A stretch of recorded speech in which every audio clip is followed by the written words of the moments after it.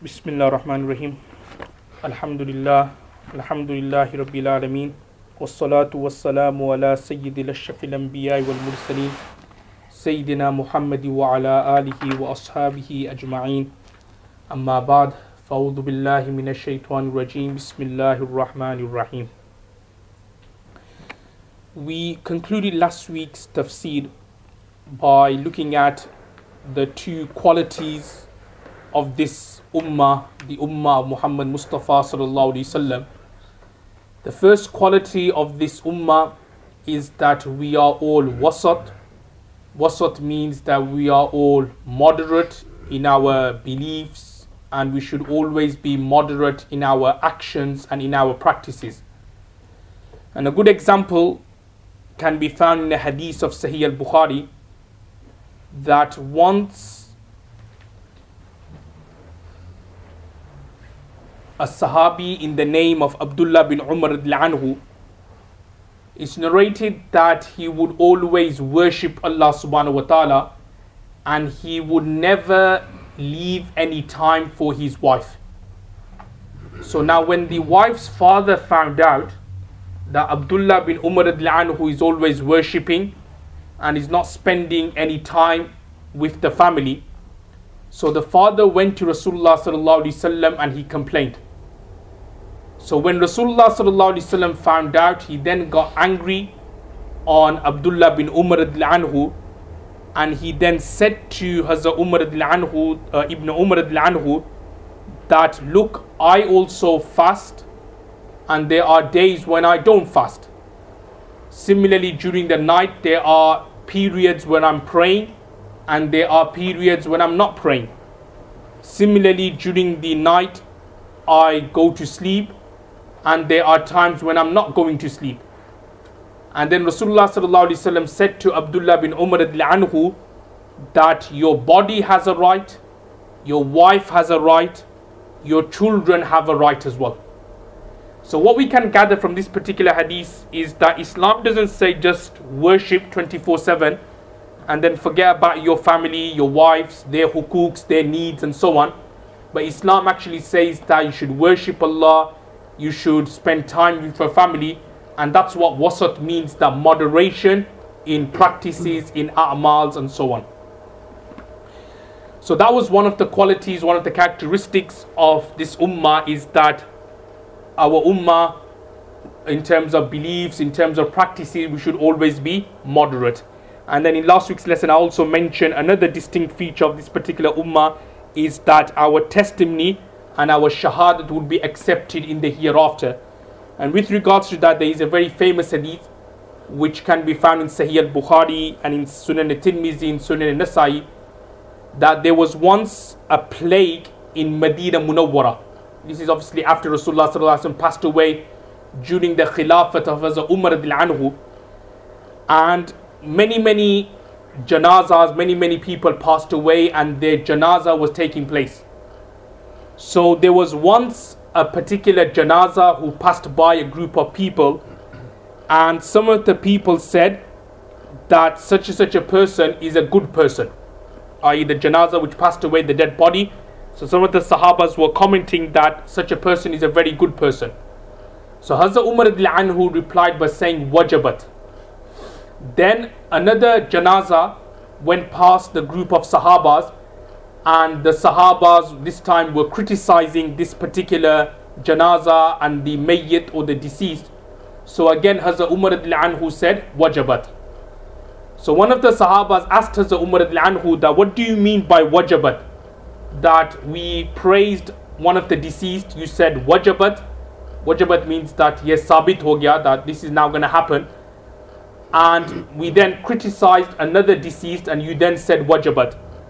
Then Hazrat Umar anhu replied by saying that I heard Rasulullah sallallahu alaihi wasallam say that if a Muslim testifies, or if four people were to testify good for a deceased, then Jannat would become wajib on that deceased. Similarly, the other way around, that if four people were to testify bad things about this deceased, then Jahannam would be wajib on that particular person. So what we can gather is that whenever somebody passes away, what we should do is that we should always think of the good of that person. Never think of the faults. Normally what happens is whenever somebody passes, we look for his fault. Or he was like this, he was like that. Halakha, what this particular hadith is telling us is that whenever somebody passes away, we should always try to praise them. And it could be because of our praising, even though we know this person wasn't a good person, but it could be that because of him, us praising him, because of us reminding or remembering the good things which this person had done, Allah subhanahu wa ta'ala may bless him, and Allah subhanahu wa ta'ala may grant him Jannah and paradise. So these were the two characteristics of this particular ummah, is that we are moderate, and number two, our shahadat and our gawahi is accepted. Now the next part of the verse 143 of Surah Baqarah, Allah subhanahu wa ta'ala, he explains that why he gave the order of the Qibla being changed from Baytul Maqdis to the Baytullah. And it's mentioned in the Ayat Karima that Allah has said that إِلَّا لِنَعْلَمَ مَنْ يَتَّبِعُ الرَّسُولِ مِمَّنْ يَنْقَلِبُ عَلَىٰ عَقِبَيْهِ, so that we can know and acknowledge who would follow the Prophet and the Messenger Muhammad Mustafa sallallahu alaihi wasallam from those who would turn on their heels. Now what this ayat karima is telling us is that the reason why Rasulullah sallallahu alaihi wasallam or Allah gave the order that let's change the Qibla from Baytul Maqdis to the Baytullah is to determine and derive who are true in their iman and their beliefs, and those who are false and munafiq in their beliefs. And there are many examples of that. When we read the Holy Quran, when we study the Holy Quran, we'll find many examples where Allah subhanahu wa ta'ala gave certain orders, where Rasulullah sallallahu alaihi wasallam gave certain commands to differentiate between the true believers and the munafiqs. A good example of that can be of the Battle of Tabuk. Battle of Tabuk, which was one of the very last battles of Rasulullah sallallahu alaihi wasallam, it happened in 9th Hijri. Now this battle took place during the summer when it was really hot. And Tabuk is a place which is near Syria, over 200 miles away from Medina Munawwara. And on top of that, it was during the summertime when the harvest and the fruits were being ripe and it was ready to be cut. So Rasulullah sallallahu alaihi wasallam, in those trying and testing situations and moments, he gave the order that everybody now has to go to Tabuk for a battle. Now when this order came, many of the Sahabas did go, but there were few people, few in particular munafiqs and so on, who didn't go. And they were thinking, no, it's too hot, we can't go for this battle. They came to Rasulullah sallallahu alaihi wasallam, they made all these excuses that, oh, it's too hot, we've got this problem, we've got that problem, and so on and so forth. Now the reason why Abu sallallahu alaihi wasallam and Allah gave this order to go and wage war against the people of Tabuk during the hot, scorching summers of Arabia is to determine who are true when they say Amanna Saddaqna, and those who are false when they are saying Amanna Saddaqna. So exactly here as well that Allah subhanahu wa ta'ala, he gave this order of changing the Qibla. It's not something big, changing the Qibla. Just imagine somebody was to come and say, let's not pray towards Baytullah, let's go somewhere else. A very big order. So this was given to determine who are true believers and who are false believers. And it's mentioned in the tafasirs and in the commentaries that when this order was given, there were some people who actually did become murtad. They actually did leave the fold of Islam. Why? Because they started questioning the religion, that how can this be true that one time we are praying salah to that direction, now another time we are praying salah to another direction. So it was very difficult for some. So what happened was that they then left the religion, they became murtad, they started doing shirk and committing kufr like they were doing before. So Allah subhanahu wa ta'ala is saying that, look, this order which I've given, there's a wisdom and hikmah behind it. The main wisdom and hikmah is to determine those who are true believers and those who are false believers. And this is what is then highlighted in the next ayat karima, where Allah says, وَإِن كَانَتْ لَكَبِيرَةً إِلَّا عَلَى الَّذِينَ هَدَى اللَّهِ, that this order of changing the Qibla is a burden, lakabira, is something big, except for those who Allah subhanahu wa ta'ala had guided. Illa ala allazina hadallah. Now what we mean by that, as I just explained, that this order which Allah had given would be very, very heavy, body in terms of thaqil, in terms of very difficult for people to act upon. However, those people who Allah subhanahu wa ta'ala had guided, like the Sahabas, like the close companions of Rasulullah sallallahu alaihi wasallam, so for them to act upon this was very simple. Now, why was it very simple for them to act upon? Is because Rasulullah sallallahu alaihi wasallam had gave the order. This is what I touched on before, ittibai sunnah, following the sunnah of Rasulullah sallallahu alaihi wasallam. So because Rasulullah sallallahu alaihi wasallam said that we now have to change the Qibla from Masjid al-Aqsa to the Baytullah, so all the Sahabas, they acted upon it. So those Sahabas, because obviously they were very close to Rasulullah sallallahu alaihi wasallam, they had the suhbah and the barakah of Rasulullah sallallahu alaihi wasallam. So whenever Abu sallallahu alaihi wasallam gave this order, straight away, without any ifs or buts, then what happened? They turned the direction towards the Baytullah. Whereas you had other people who weren't that strong on their iman and on their faith, this particular ruling and order from Allah to change the Qibla was something which is very difficult for them. Then Allah subhanahu wa ta'ala then goes on to say, وَمَا كَانَ اللَّهُ لِيُضِيعَ إِيمَانَكُمْ, that Allah subhanahu wa ta'ala will not let your namaz go to waste. Inna Allah bin nasi la ra'ufur rahim. It is because Allah subhanahu wa ta'ala is very kind and merciful on the people. Now the word here, the Arabic word, is the word iman, but we translate iman here as namaz, salah. And the reason why we do it is because this ayat karima here was revealed when some Sahabas, they asked Rasulullah sallallahu alaihi wasallam that, O Prophet of Allah, the Sabiqun al-Awwalun, i.e. the Sahabas who had come to Medina Munawwara first, and they were praying salah to Masjid al-Aqsa, and now they've passed away, and they didn't have the opportunity to pray salah to the Baytullah. So what would happen to their namaz? You know, what would happen? Because obviously, if the Qibla had changed, so that would then mean naturally that the namazis they prayed towards Masjid al-Aqsa, that should not be accepted. So Allah subhanahu wa ta'ala, He then clarifies this particular ishkal or waham which some of the Sahabas had by saying, وَمَا كَانَ اللَّهُ لِيُضِيعَ إِيمَانَكُمْ, that Allah subhanahu wa ta'ala will never make your namaz go to waste. In other words, any kind of deeds you do, Allah subhanahu wa ta'ala will always accept it. Allah subhanahu wa ta'ala, na'udhu billah, He's never ever gonna waste our deeds. What we are doing, the problem is that we are wasting in terms of we're not praying our namazis properly, we're not utilizing our time properly. But as long as we do everything correctly, with ikhlas and with sincerity, Allah will definitely accept it. Okay, that is the main thing. Even I mentioned before about du'as. You know, as long as we do the dua properly, efficiently, with the intention of only asking Allah and not just doing it for the rusum and for the practice or for the custom, Allah will accept the dua. Now sometimes the duas may not be accepted straight away.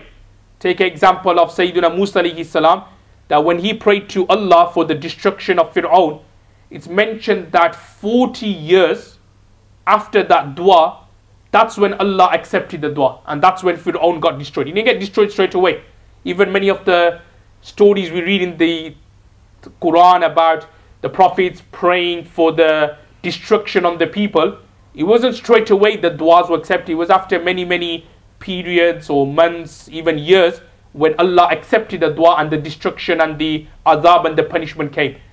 So as long as we pray to Allah and we have sincerity in our deeds and actions, Allah will accept it. And the same here as well, that if we prayed namaz and we prayed properly and correctly, obviously at that time Masjid al-Aqsa was the true Qibla for the Muslims and for the Sahabas. So Allah subhanahu wa ta'ala is promising that their deeds and their actions will not go to waste. The next verse, verse 144, Allah subhanahu wa ta'ala then continues with the theme of the Qibla, and He uses the words قَدْ نَرَى تَقَلُّبَ وَجْهِكَ فِي السَّمَاءِ, that we have seen you. So we is referring to Allah here, that we have seen you, i.e. Rasulullah sallallahu alaihi wasallam, تَقَلُّبَ وَجْهِكَ فِي السَّمَاءِ, your constant turning of the face, فِي السَّمَاءِ, to the heavens. Now, what this particular ayat is telling us is that Rasulullah sallallahu alaihi wasallam, when the 16 months, when the 17 months passed after he migrated to Medina Munawwara, as I explained last week, that the order which was given to have the Qibla towards the Baytullah, towards Masjid Aqsa, was to bring the Jews closer towards Islam. But Rasulullah sallallahu alaihi wasallam realized that basically this wasn't working. We need to now probably revert to another technique to bring the Jews and the Christians closer towards Islam. So Rasulullah sallallahu alaihi wasallam kept on looking to the sky, kept on looking to the heavens. Why? Why did he keep on doing that? Is because he was hoping that Allah subhanahu wa ta'ala will, or Sayyidina Jibreel alayhi salam will descend down with an order from Allah of the changing and of the Qibla and the direction of the Salah. It's like say for example, like, you know, if someone like your parent, when you're a toddler or when you're small and when you're walking with your parents or your mother or your father, you're always looking up to them, making sure they're nearby. So similarly, Rasulullah sallallahu alaihi wasallam, he was always looking up to the heavens, waiting for a message from Allah, waiting for a message from Sayyidina Jibreel alayhi salam to come and to convey the message to change the orientation of the Qibla. So this is what is said here, that indeed we have seen you taqalluba wajhika, turning your face fis sama, to the heavens. Then Allah says فَلَنُوَلِّيَنَّكَ قِبْلَةً تَرْضَاهَا, that we will certainly assign a Qibla tardaha, which you like. So Allah is then saying that don't worry, soon, because فَلَنُوَلِّيَنَّكَ is actually a word which gives you a future tense meaning.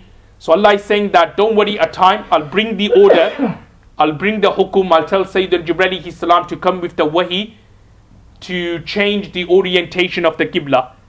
And then from the next verse, Allah subhanahu wa ta'ala then says, فَوَلِّي وَجْهَكَ شَطْرَ الْمَسْجِدِ الْحَرَامِ, that now turn your face towards Masjid al-Haram.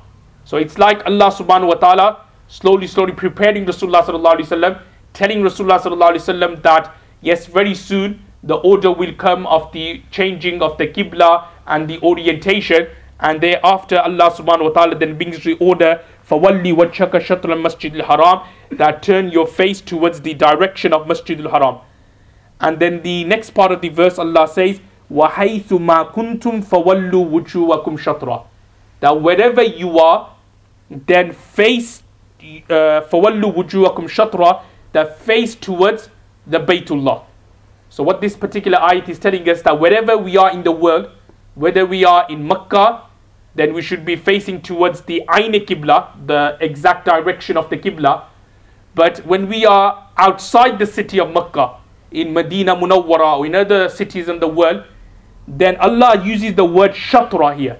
Now shatra here means there doesn't have to be exact pinpoint facing towards the Baytullah, but as we explained, you have what we call a 45-degree leeway either side. So as long as you're not, as long as you're within the 45-degree perimeter, then your namaz will still be valid. So if you're not, just imagine if this was the Baytullah. So if you from Birmingham, you can't get it pinpoint towards Baytullah, but up to 45 degrees you're facing, then your namaz will still be accepted. However, if you are in the Baytullah itself, meaning that in the actual haram itself, where you can see the Baytullah, then in that situation you have to be facing bang on directly towards the house of Allah. Because when you are in the haram, there's no difficulty in it. You could easily position and move yourself accordingly to get the exact position to pray salah.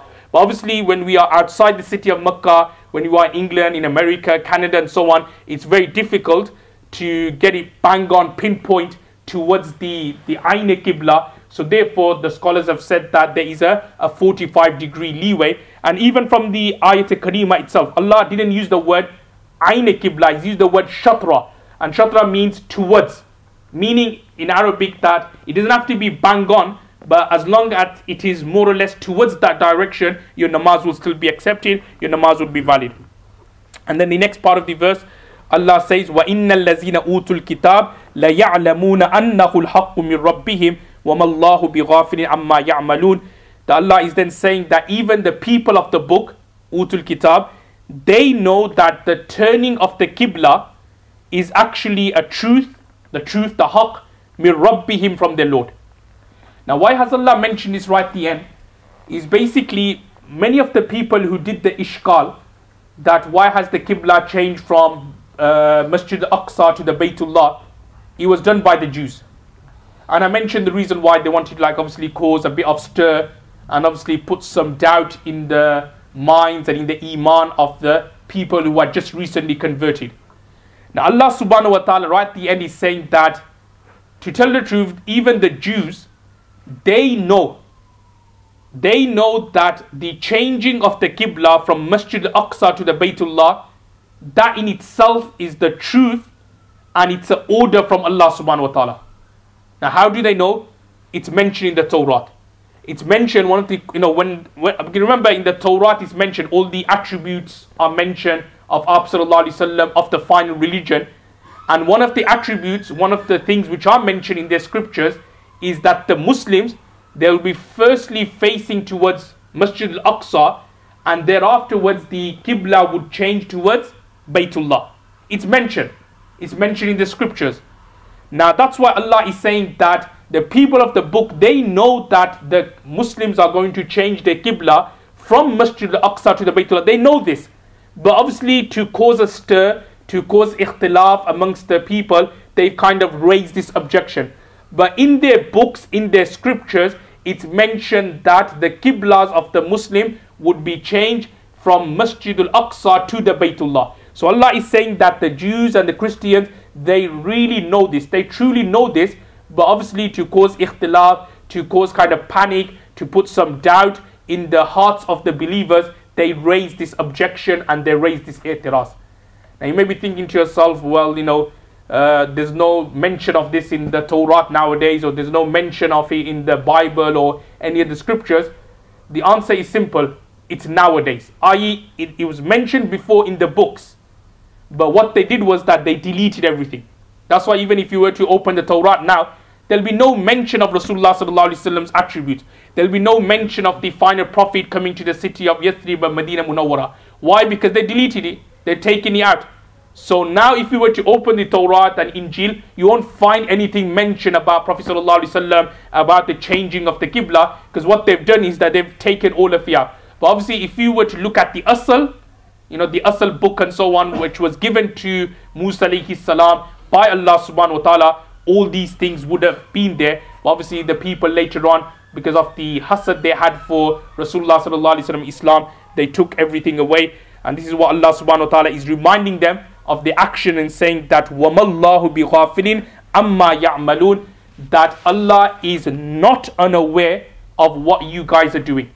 Meaning that Allah is always ba-khabar in what you are doing. Allah is aware, even though you're doing all these kind of deceptions and you've deleted and you've taken these things out. Don't think that Allah just doesn't know about it, because obviously our aqeedah, our belief is that Allah knows everything. Whatever we do in front of people, whatever we're doing discreetly, whatever we're doing when we are locked in a room, Allah subhanahu wa ta'ala is aware. So similarly, Allah is aware of what they have done, and obviously the main punishment will be meted out in the hereafter. May Allah give us the tawfiq to act on what's been said. Wa akhiru da'wana alhamdulillahi rabbil alameen.